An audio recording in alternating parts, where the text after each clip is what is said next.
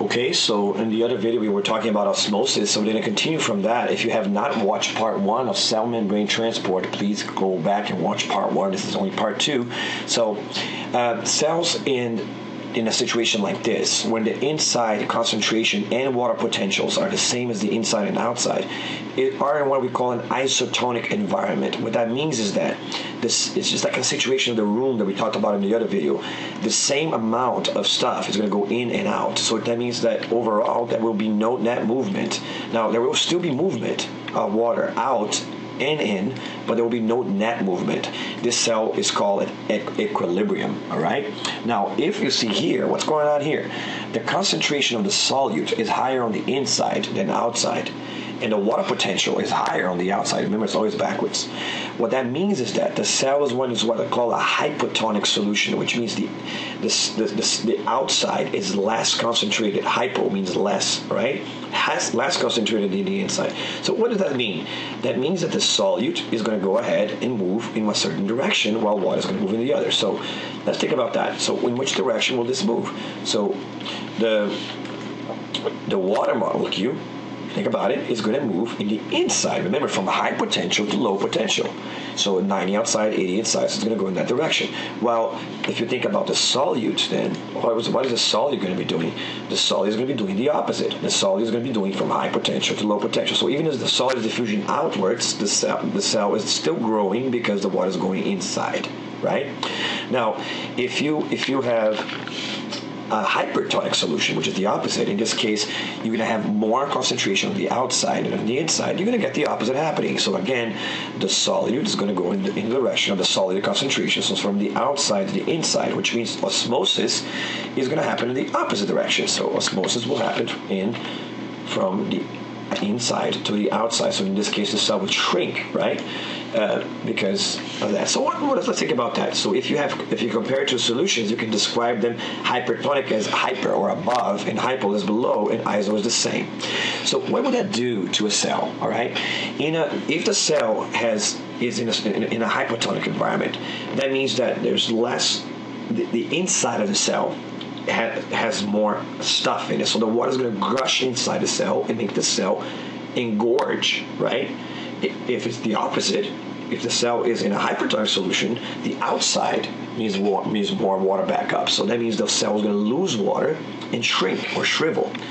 Now, and then if it's an isotonic solution, it will stay the way it is. So this is an example of what would happen to a red blood cell in those scenarios, all right? Now, remember that this process right here, the first process, is called cytolysis, because if it keeps going like this, it could pop the cell. While the middle process is called plasmolysis, because what's breaking is not the cell, but the plasma. You're losing the plasma. While on the first one, the cells are being broken, so cytolysis. And on the third one, the cell is just an equilibrium, so that's what it's called. So there you go. This is what I was talking about. So on the isotonic solution, you have equilibrium and no net movement. On a hypotonic solution, you got water coming inside, and you're going to get cytolysis. And in a hypertonic solution, the water will leak, and you're going to get plasmolysis. So again, this is an example of what will happen. The cell will swell and burst, or shrink and shrivel, depending on what will happen. And if you put, what does that mean? Let's stop to think about that. If you have too much salt in your blood, what will happen, right? That basically means that the cells, all the white blood cells, will start to shrivel, right? And that means the blood will gain water. The kidneys will stop retaining salt, and instead of putting water towards the bladder, they're going to retain water, which is going to make your blood pressure go higher because you have more liquid in your blood cells, in your things. So what happens if you have less salt? If you don't have a lot of salt, the cells will all engorge, get the water out of the blood. Meanwhile, the kidneys are doing the same thing because they need to control this. This whole thing, this osmotic pressure needs to be controlled. But that means you're getting the water out of the blood into the bladder, and in that case, you're going to get lower blood pressure. So the body regulates the osmotic pressure with the amount of water in the blood inside the cells. It's all part of this osmosis thing. So it's very important for regulation. And you see here real pictures of those things we talked about before. You obviously have the isotonic cell on the left, the hypotonic solution in the middle where the cell engorges, and then the hypertonic solution where the cell shrivels up. And then here again, another drawing about the same thing. Now, notice the difference between what happens in this situation in a plant cell versus animal cell. In a A over there for the plant for the animal cell, what do you got there? That's a hypotonic solution because the cell is shriveling. Let's look at B. Engorging. For B, the cell is shriveling, which means it's a hypertonic solution. And for C, it would have to be an isotonic solution. Now, I want you to notice what happens in the plant cell. Okay, in the plant cell, it's not really changing the shape of the cell. Like, look at how much the shape of the animal cell is being changed, but on the plant cell, it's not being changed so much. How come? The plant cell has what? A cell wall. So we talked about that in a previous lecture, that the idea that the cell wall helps maintain the shape of the cell. So what will end up happening, and now there's one more reason too, the plant cells have a central vacuole that helps control the Turgor pressure or the water pressure that's put on the cell. So look at that. In the left side here, all the parts of the cell are shriveled and the vacuole looks smaller than usual. That means the cell's losing water. Cells lose water in hypertonic solutions, so that's probably going to be hypertonic.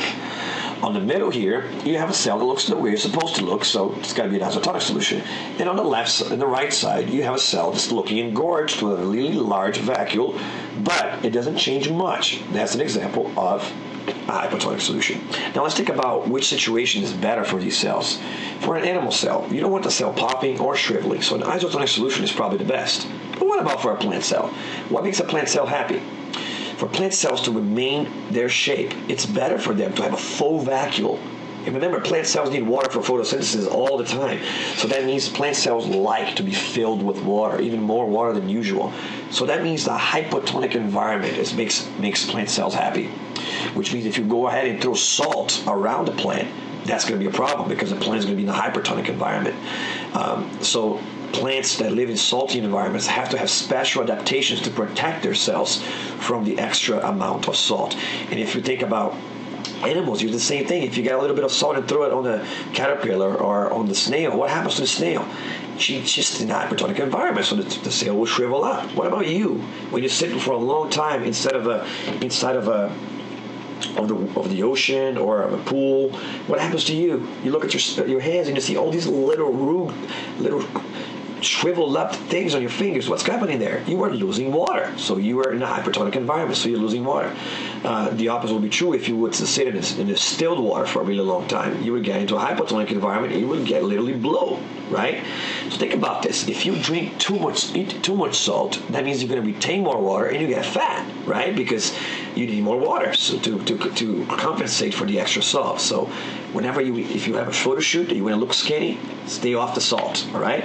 And also remember that the salt messes up your blood pressure like I talked about before. Now, this is a good time to repeat again what we talked about. Simple diffusion across the membrane will happen things like oxygen and carbon dioxide. It just goes straight to the membrane. Remember, the membrane is always moving around. It's fluid, so that means there's space between those phospholipids. And if it's something that's not polar, they're good. And then you got facilitated diffusion. We talked about water and aquaporins, but there's also other examples. Channel proteins are also used to move amino acids and sugar. In this case, you have here an example of a sugar. I know it's a sugar because it's a ring that has 6 sides, so it's a hexose sugar, probably glucose, getting through the cell through a channel. So glucose is polar, very soluble. It's not going to get through those hydrophobic tails, so you've got to have a channel, just like the aquaporin is necessary for water to get through the membrane. Both of those examples are passive transport, where things go from where there's a lot of solute to where there's not a lot of solute, or where there's a lot of potential to where there's not. See, look how many glucoses and how many oxygens are here, and look how many on the other side. So that means that if the cell wants a constant supply of glucose to come into the cell, or a constant supply of oxygen to come into the cell, it has to maintain the level of oxygen and sugar inside the cell low, which means the cell needs to keep processing that glucose and burning it with the mitochondria to lower the amount of glucose inside the cell, so that the sugar is always coming inside the cell, So that's an example of facilitated diffusion. All right. Another example of this would be like in your intestine, where the glucose is actually being absorbed in the small intestine. You're going to have a lot of glucose inside the intestine, but not so much in the blood. But the glucose can't get through the intestinal wall, it's going to need facilitated diffusion to get through the wall of the intestines. And in the intestinal wall, you will find these tiny little hair-looking things called microvilli. And each of those little hairs has a little channel that allows the glucose to get through. So microvilli are very important for the absorption of amino acids and sugars at the small intestine, which is what absorbs our nutrients. Now, and then you have the active transport, which is active transport is when energy is necessary to carry something to the thing. Now, look at the example here. You have a lot more inside than you have outside. So you have all of these molecules here, and not as many up there. That means that if you were going in the direction you're supposed to go by diffusion, these molecules will be going out. So in order to send them this way, like the arrows showing in the drawing, you're going to need to spend power, which is cellular power, is ATP. And that's what our next presentation is going to be about. We're going to be talking about active transport. So we'll pick it up from here. But before we finish that, a simple, one more time, simple diffusion. Examples: oxygen and carbon dioxide diffusing to the membrane. Remember, it doesn't require energy. And then you have passive transport with the proteins. Now, this is also, I mentioned this in the class lecture, but just a quick pause here to talk about the different kinds of proteins that you find in the cell membrane. Again, you have proteins that do structural support. Now, there's three kinds of support that proteins can do. This example here is a protein, a peripheral protein. It's peripheral because it's not going through the whole membrane, that is actually serving the purpose of anchoring the cytoskeleton. You could have the same thing on the outside of the cell, basically connecting to the fibers that connect the cells to each other. And you can also have that to connect the things. Then you also have recognition proteins like this, and usually they have the glycocalyx attached to them. Remember that? Those serve as flags to say I belong in the body. And they usually have attachments right there so that particles which are trying to verify that the cell really belongs in the body will match that. So it's kind of like a lock and key kind of scenario. If you can fit the key, it means you belong. Then you also have communication proteins. Remember, if this molecule here is hydrophilic, it's not going to get to the membrane. So in order for this message, hormone, to get the message to get through the inside, it needs to touch this protein, and then the protein will go ahead and decode that signal and initiate a transduction or a cascade signal, which is going to activate the cell membrane. And therefore the internal layers of the cell, cytoplasm as well, and will create a response on the cell. There's a special chapter that we go over this material in AP biology. Now, and then you also have transport proteins like the carrier proteins and channel proteins, which we already talked about in these videos. Now, I mentioned that because some proteins will be doing this job. Channel protein versus carrier protein. So here's an example of a channel protein that's allowing materials to go through into facilitated diffusion. We have more on the outside than on the inside. It just goes naturally. But this would not happen if it wasn't for the channel protein, because remember, these hydrophilic materials will not get through the membrane. And then you have an example of facilitated diffusion by carrier proteins, where a carrier protein pretty much picks up something from one side and drops it to the other.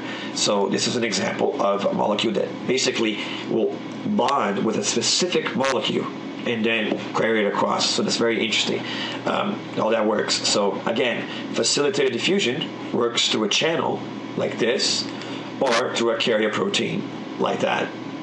So just a good examples. Remember, the carrier proteins work by changing their shape when they attach to a specific molecule. But this change in shape will only happen if that specific molecule will attach to it. So that's another interesting thing.